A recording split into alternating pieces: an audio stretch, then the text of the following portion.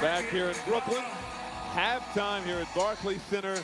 The Liberty leading the Dallas Wings 51-47, the 51 points, one shy of the Liberty season high for a first half this season.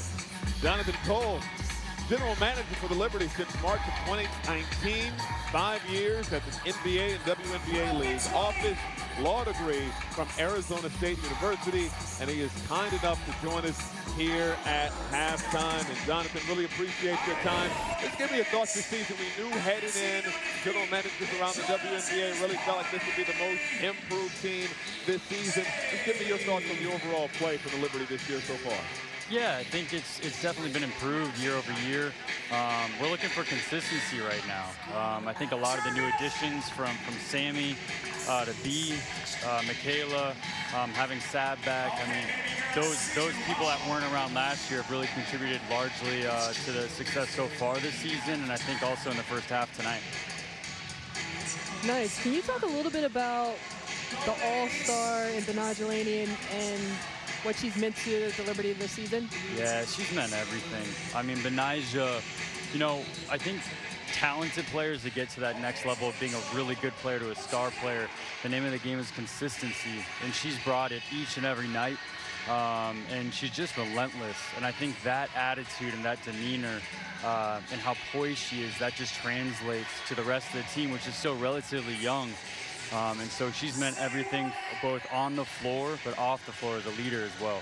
Now the Wings entered this game with 3 of the top 5 picks in the 2021 WNBA draft, Jonathan. But it's the number 6 selection, Michaela Onyenwere, who has been super special this season, back-to-back Rookie of the Month. What's impressed you most about Michaela's play? She's just not afraid of the moment, and she always meets the moment. Sometimes we joke, we act like, does she realize she's on this stage at this level?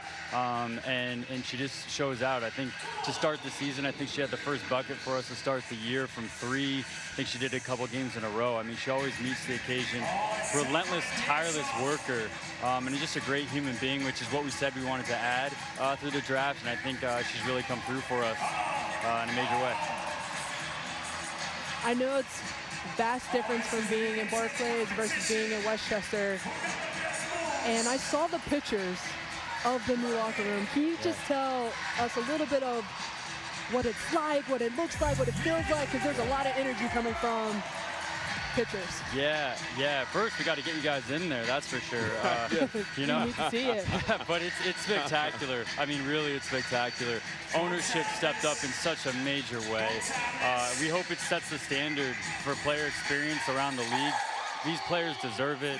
Joe, Clara, Ollie Weisberg, they stepped up. They said if the Nets have it, the Liberty have it, and they came through.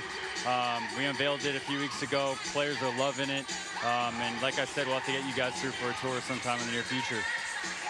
It's amazing what a difference a year makes. You know, we were talking about the wobble last year and how difficult that was and how taxing it was for the players for sure. And then here we are tonight. I think John Oliver from HBO was sitting courtside. How amazing is it to now, again, call Barclays Center home and to see these great crowds cheering the team on? Yeah, that's the biggest thing. It's to actually have a home here. And I think you see all these people coming out to support. The players feel that. They're really invested in the community. They can't wait to get out there, you know, and really contribute to it once the COVID restrictions are lifted on the league side of things. But man, what a great place to play basketball, and we're excited to be here for the long term. Now, we know that you're a huge WNBA fan and you grew up in Phoenix. So what would be your favorite WNBA memory? My favorite WNBA memory is Bridget Pettis, Michelle Timms led teams. I was in the stands for the first game ever. I remember Cheryl Miller would always conclude the post game or conclude the game by hopping on the scorer's table, rallying the crowd. And there's just something really, really special about that initial squad that they put out there. Well, you're putting together a special squad here in Brooklyn as well. Jonathan Kolb, general manager for the New York Liberty, thank you so much for your time. Thank you, guys. Appreciate it.